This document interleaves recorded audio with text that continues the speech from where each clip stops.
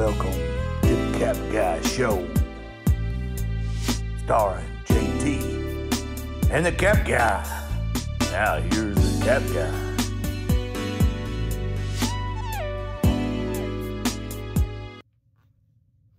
Morning, folks. Hi out there. Should I do the Romper Room song? No, don't do the Romper Room song. Well, I am a doobie. Yeah, you're a doobie, all right. And not a doobie brother. Although, I like the music. Yeah, I like the Doobie Brothers, too. Yeah. Yeah. Minute by minute by minute by... JT. Well, Huffy Puffy. Hey, I see you found a hat that fit. What's on it? Oh. Oh, okay. Your team. Okay. Well, that won't last long. It'll be football season as soon as April starts and they start playing. You don't have no faith in my Rangers? Do you? All right, maybe not. They've made it to the World Series twice, and they lost. Yeah. Anyway. But you are loyal to your team. Anyway. Hey, what do you call a boomerang that don't come back? I don't know. What do you call a boomerang that don't come back? A stick, silly. A stick. Yeah, never mind. Anyway. What'd the little light bulb say to his mom? We're doing jokes now. Yeah, you can talk afterwards. Just finish the joke. What did the little light bulb say to his mom? I don't know. What did the little light bulb say to his mom? I love you, Watts and Watts. You better be laughing. Anyway. Yeah, more sales. Ching, ching, ching. Yeah, you gonna get on with them, right? Yeah. And then we're going to discuss a couple of things that viewers asked to hear about. One is, how do we determine the cost of shipping? Okay, we're going to do that. And a live example. And then, where do you get some of these things you use, like the lights and the head for your caps and all that good stuff. So, I guess we're going to get on with the show, aren't we? Yeah, we're going to get on with the show. Just chill out. Chillaxing. I'm just chillaxing. Yeah. That it? Yeah, okay, you chillaxed now? Yeah, I'm calmed down. All right. Now we can get on with the show. All right, folks, we're going to get on with the show. It's time for the Cap Guy Show, starring the Cap Guy over here. And me, I'm JT. And, yeah, let's get on with it. You know what to do. Talk to you later. Yeah. Jokes again. You just never know when the jokes are coming, do you? Oh, I'm going to get rid of this, though. If I can find a place to put it. Yeah, first I want to say thank you, Karen, for all your help yesterday. She went through we went to Lowe's and bought tubs, the long, double, 32-quart type deals, plastic totes, and they ain't cheap, folks. Spent $110 on 6 of them, but it did the job, and had to reorganize the caps, and they're basically, instead of being stacked too high in big totes, tub totes, whatever you want to call them, the big ones, they're long, and they're just enough for the caps and the lid, but they're two side by side, and they go back, and they fill the totes. And of course, the blue and the black ones took 2 each. Because I have so many of the blue and black. And anyway, yeah, so she went through and sorted them, and they're alphabetized and everything else. Of course, when the Cap Guy gets to digging, you know how that'll end up. That'll end up not good. But anyway, I appreciate the help. She spent a lot of time on it, and there you go. And now, I ran across this corduroy cap. I can't believe it hadn't sold. It's got the USA Hockey Bear. There are some, this is also Ralph Lauren Polo, by the way. There are some of these that are very valuable, over $100. This one in particular is not. I did find it at the bins, so that's a good thing. I find a lot of Ralph Lauren, so for some reason down at the bins, but rarely one of these. I decided to pull it and keep it. I had it for like $23. It had nobody had ever bid on it, and I thought, you know what, I'm going to go out and recomp that thing, and I did, and they're all over the place, anywhere from $13 to $29, and I like the hat. So guess what? I'm keeping it. Just what I need, another cap, right? And don't forget, I want to remind everybody, today is March 1st. And you probably knew that part. But guess what? It's eBay coupon time. Nope, wait a minute. The Cap Guy's wrong. It ain't eBay coupon time. Take two. We got another month. We got another month. We got to get through March. Never mind. Strike that from the record, please. Anyway, it's early. And I'm going to get into what's sold, but before I do that, I'm going to discuss first. Gwendolyn asked to know about where I get my lighting and where I get the hat or the wig stand or the head. In this case, and I'm going to grab it. It's heavy. I used to use styrofoam heads, but when you're doing the caps that I do, a lot of times if it's a heavier cap, they fall over a lot, but you can get those anywhere, thrift stores, Walmart, hairstyling places, and they're very cheap. But you want to get something that's got a little bit of weight to it so the head just don't fall over. Now, I got lucky with this one. This is from Pier 1 Imports, and I actually found this at a yard sale and paid, I don't think I paid more than $5 for it. But I didn't even realize how much it was worth because my intention was to use this glass head. These are $60 to $100 used. And some of these, like this one, could go for $200 brand new. But I don't know how you'd know the difference because you can't tear it up other than break it. Don't drop it, Cap Guy. But yeah, those are kind of expensive. And if you're going to do a lot of caps, I would suggest getting a really quality one. But Amazon and eBay have tons of wig heads is what I would look under. And I would say get something that's, you're going to spend about $30 or $40 probably for a really good one that maybe not glass, but is solid. Because like I said, unless you take down that head, that styrofoam head somewhere to a place where you're taking just those pictures, that would be the cheap way to do it. Anyway, there you go. And as far as lights go, they're a dime a dozen. I find them on yard sales and stuff. And then, again, this one here that you saw in my video yesterday, it's just a little cheap one that you could adjust the light up and down. There's a knob and there's a switch, and it's got numbers on it. But these, woo. Excuse me, can I see your driver's license, ma'am? Okay, there you go. Anyway, get a ticket. But this is on a little tripod, and I use this one. I do have some I found at yard sales that are little mini ring lights. And then the other one that I use over here, I'm gonna try to get this around my packages. I'm gonna turn it on. This one I found at a yard sale as well. It's a little ring light, and at the top, it has a magnifier on it. So it's flexible. I can bend it up and down. But again, I found it at a yard sale. The ring light back here with the hat on it, I got that off of Amazon. And typically you're gonna pay about $30, $35. For the smaller stuff, it's gonna be in that $20 to $30 range. You can get more extravagant. But again, I think the biggest part, you know, if you're gonna really wanna get the word I'm looking for without using the word anal, but I mean,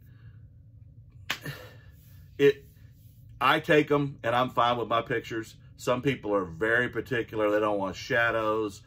I'm not doing photography here. I'm not filming your kids. I'm filming items to sell on eBay, and you can agree or disagree, comment below. But I use a tri-fold cardboard backing I get from Dollar General for about $3 or $4. And then poster board that I replace because it does get dirty, 50 cents to $1 at Dollar Tree. And I just put that on the bottom, and I put the item in there, and I take my pictures. I hang it off the top of the trifold if it's a shirt or a coat. I keep a hanger that's kind of clear and transparent so it doesn't show that. But yeah, I mean, you can do all this inexpensively, and then if you want to put the investment in, you can get fancier and fancier. The only negative to the glass head, going back to that, is sometimes if the caps are oversized and they're a fitted cap, they'll slide a little bit, so you can put something to just, you know, a piece of tape or something inside the hat just for a second to make it stick and stay where you want it while you're rotating the head. Because I rotate the head as I'm taking the pictures because I take so many of them. But anyway, I hope that helped. They're everywhere, and if you order it on Amazon, you're gonna get it quick. But I would suggest it when you're out this summer, spring, summer, yard sales, etc. So anyway, I'm gonna get on with what I sold, and then I'm gonna come back and we're gonna talk about shipping. All right, let's get into the sales. These are Coca-Cola glasses. I've sold a bunch of these. I had them in white. I didn't have as many in white, but I've had them in white and red. Paid $2 a piece at a thrift store for these. I bought them all. And as you can see, they are new in the package. I have 7 left. I've sold 4 of the red. I'm out of the white, like I said. And I sent an offer, $17.99 free shipping, and I will pop up my profit. The next is a really cool little hat. Jeep hair, don't care. If you have a Jeep or you've owned a Jeep, you understand. When I lived in Arizona, I had a white Jeep Wrangler, and I loved it. But in Arizona, when the top's down and you're sitting at a light and it's 115, you just feel your head baking. So there you go. I don't know if I believe it then, but yeah, Jeeps are awesome, and Arizona has a ton of them. And Hawaii does as well. Great outdoor running car, but they are not gas efficient, and they are definitely don't have the power of a normal vehicle. That square front doesn't help in the wind. But anyway, it did look good going down the road, but other than that, I mean, anyway, I'll let you form your own opinion. Jeep ball cap, paid 18 cents at the bins. Actually, I paid $1 for this at a yard sale. I just looked it up. Sold it for $12.50 plus shipping, and I'll pop up my profit. The next are Miss Me skinny distressed jeans. The more bling, and somebody was talking in a Facebook group today about Miss Me jeans, should they buy them? My suggestion is you find them for $5 or less, you buy them. Anything above that, I would not buy them. Now, there are some that are more blingy than others, and the blingier ones still sell, but these have passed their, I guess, valued time. People don't wear them as much as they used to. I paid $7 for this pair back when I was buying a lot of clothes and jeans. I have 4 pair of Miss Me, either jeans or shorts left. And again, I won't pick them up again unless they're cheap. I had this in my 15% off sale at $19.55. Saw a watcher, threw out an offer of $18.55. They took it. And again, these are 14 skinnies. They are in really good condition for distressed jeans, of course. And plus shipping, I got those in a flat rate, made a little on the shipping, and I'll pop up my profit. The next is a lot of 150 plus 1996 Yu-Gi-Oh cards with a tin, and I separated them by colors. I paid $10 for this tin, and I've had them on there for a little while. I got them back in, I think, November, and some of them are pretty, you know, they're played with, let's just say it that way. Some are bent more than others. I don't know if there's any home runs. I never looked these ones up. And a 10 into $59, I'll take it all day long plus shipping, and I'll pop up my profit. The next are Born, B-O-R-N sandals, and I picked these up for $2.67 at a thrift store. They are in good shape, and it's about that time when sandals are going to start popping and selling, and Born's one of the good names. These are in pretty good shape. So again, women's leather, they're size 9. I paid $2.67. I sold these for, you know what, I take that back. I was looking at the wrong thing. I paid $3 for these, and I sold them for $15.20. Again, I sent out an offer. So send those offers. Those also went in a flat rate, and I made a little bit, and I'll pop up my profit. The next is Micro Machines, another Sega Genesis game gone. I actually got some offers from somebody overseas for $30 for this, and I did not want to take it. It has a little bit of value, and I stuck at $40, and I finally sold it at $40. And the reason is the condition of these games being one-owner games with their original cases, manuals, everything. No blemish on any of the items, like especially the cartridges. You can see here there are no fading, no peeling, no dirt or writing on them. They are really nice. and this lady took care of her own stuff. I paid $2.75 for this. I sold it for $40 plus shipping, and I will pop up my profit. And the last thing I've sold so far tonight, Michigan Wolverines. I've had this since September of 2018. It is a very nice jersey. I'm shocked it hasn't sold before. It is reversible, as you can see. And the picture's wrong because when I was doing this is when I was doing with my camera, and the date was not set on the camera. So, wow. Yeah, I've had this thing for a long time. And again, I think I paid about $5 for this. I don't even remember, it's been so long. And I sold it for $12.99 plus shipping, flat rate envelope as well, went priority. It is a big jersey, even though it's a large. And it is by Team Edition Apparel, so not your Nike or Adidas or anything like that. But I'll pop up my profit, and I'll get back with you if I have any more sales before the evening's over. Talk to you in a little bit. All right, welcome back. On shipping, first of all, what you're going to need, and determine all this, of course, you're going to need to get a scale. And again, I ordered mine on Amazon. It's a really nice scale, less than $50. You can get them cheaper, Walmart, etc., for $25 or so. But you want it to go up to a decent amount of weight, 30 pounds or so. And mine has ounces and all that. I'll show it to you. There you go. I've got it on a desk. It's got a scale. I can measure it in kilograms, or I can measure it in ounces.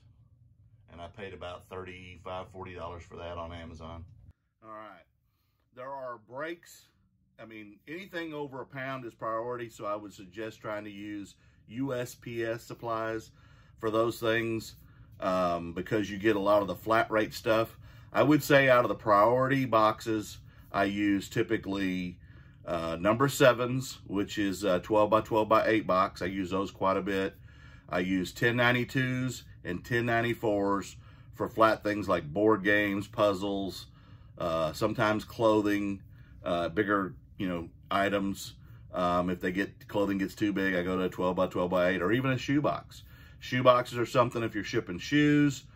Anything under about a size 8, 8.5, I'm going to ship in a flat rate padded mailer, USPS. And again, those are all priority products. They're all free on USPS.com. You have to register, and you can order as much as you want, or as often as you want, but they do have limits on how many items, because the post office doesn't stock a lot of this stuff. 1095s are really good for board games. Stay away from the flat rate board game box, because it's about $20 by itself. And a lot of times you can ship a board game for about $12. I use a lot of the padded flat rate envelopes, which I mentioned, and flat rate envelopes, which are the cardboard ones. And I would say I use the tubes, because I ship bats, and you can use those to ship golf clubs. When you're using tubes, remember, on one side is priority and one side is express mail. Express mail does not need to be on the outside of that package unless you're using that service, because if you accidentally do that, you're going to get charged an exorbitant amount of money to ship that item. Make sure you cut the box down to fit whatever item it is. So if a bat is 36 inches, anything over 36 inches, the price is going to jump quite a bit, because everything that USPS does, FedEx, UPS, is dimensional weight. And it's length, width, and height, the total girth of the package, and the weight is all factored in, and they come up with a cubic foot measurement. So you want to be careful and cut those boxes down. I try to keep mine under 36 inches, and I have got burned a couple times when they went to like 41, and I didn't figure it in my calculated price. So they can really jump on you, so be careful with that. I would say those are the main things that I use. I use a lot of A's too. Regional A's and B's are also flat rate, and the medium flat rate box I used to use quite a bit, but if I can get it in a regional A, it's cheaper than a medium. But I have shipped stuff in mediums that weighed 50 pounds. It's whatever you can get in that box, and it's a small box, but if it's a heavy item like a dumbbells or something, you can get it in there. You can ship it for about $14. Now remember, shipping on eBay is going to get you discounts. I catch resellers all the time at the post office paying at the post office, I ask them why they're doing it, and they never have a really good reason as to why they're doing it, and I inform them in front of the employees, you're losing money by doing this. I mean, if you're charging the customer, I'm surprised you have the sales for that. But you do get discounts, so you need to be shipping on eBay instead of taking them to the post office and shipping them from there, because you're losing money on your shipping. And I do make sometimes a little bit on the shipping, and sometimes I lose a little bit on the shipping.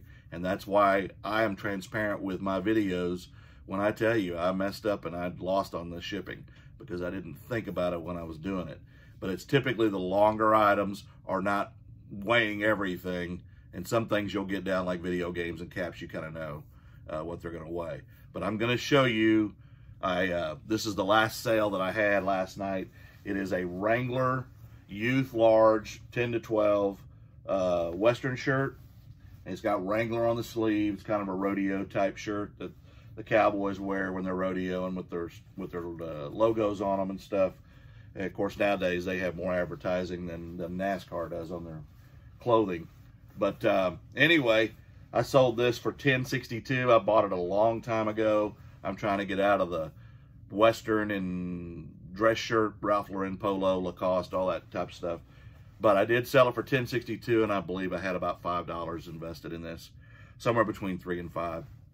So I'm going to show you how I would ship this. I already know the weight of it.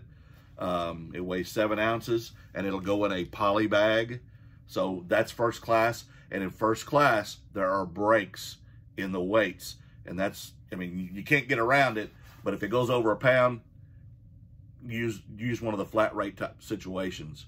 You need to learn about those by listening and doing a little bit of research. And you can always, when you have an item to ship, you can play with it, and I'm going to show you that right now. All right, I'm in my shipping. I have 2 items to ship. One sold this morning, so I will not be I will be shipping it, but it won't be showing it because it's going to be in tomorrow's video. So when you pull up the ship your order on eBay, basically you're going to enter the weight. So you have options here on custom size, your first class. And so I had if I change this to 7 ounces, and it's going to be about a 3 by 9 by 11 poly bag, and I hit enter, and down here it's going to show me, I'm going to try to back out so you can see this better, $3.51 is what it's going to cost me to ship it with my discount. That's first class. Now, if I had made that, and I'm going to change this, there's a break at 4 ounces. So if I had this at 4 and I had the same measurements, and now you're going to see that it was 306. So there's a break at 4 ounces. There's another one at 8. So 8 would be the same as 7. So anything 5, 6, 7, I believe 8's going to be there too. There you go, 351. Okay. Now if that goes to 9 ounces, it goes to 412. Okay. And 9 through, I think it is 12, is the same. Let's try 12. Yep, still 4. Now if I go to 13 to 16, now it's 527, okay? So there's breaks about every 4 ounces, and then of course 16 ounces, that's gonna be up to the pound. And then you're gonna go priority. So your best bet on priority, if you're doing that, let's just say it was a pound. I'm gonna change this.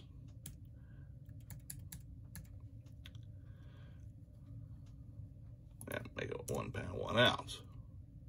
Oh, it shouldn't stay first class.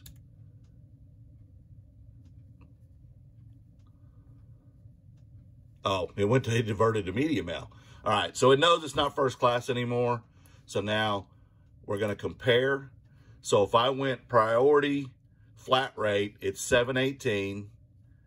And you're gonna compare these prices to get an idea of which way it is the best way to go. This would fit in a flat rate envelope if it weighed over a pound. And you can see a regional A would be $8.09, and that's up to a couple of pounds, or 2 pounds or more is kind of where that's ideal. Then a B, and then you get other competitors. There's your medium flat rate box, Ground, FedEx, and UPS, or UPS, I'm sorry. And then you have carrier packaging, and these are just USPS priority products. And you can see here that the best option, if you can fit it, would be the flat rate cardboard envelope that USPS provides you for free. Now, the padded envelope would be $7.76, and that's a popular one as well. I use that one quite a bit. And you can see the comparisons. So on the priority products, you want to come over to the carrier packaging and pick your best option if it goes over the pound. But under the, since this one's only 7 ounces, and what you want to do when you're first doing this is weigh your product prior to and do the measurements of what it's going to be, and then that way you'll have an idea of what it's going to go, and that's what you'll put in your listing for the customer to know that it's paid, unless you do free shipping. I do not do free shipping on a lot of items unless I have a huge profit in it where I don't mind eating it. So there you go. I hope this helped you. If it doesn't, let me know, and I will be glad to cover whatever topic you want me to cover. I'm sorry the video's a little long, but I'm trying to help folks, and whatever you want to see, I'm going to show. And there you go. I had, at the end of the day, I'm going to give you those numbers. I had 9 sales. Here's my cost of goods. Here's my total sales. And here's my profit. I'll take it. I'll take it. So I've got to try to get my daughter a car today, and then I'm going to work on listing the rest of the day. Y'all have a great day. And the Cap Guy and JT, we will talk to you again tomorrow, as we always do. Have a great day, folks.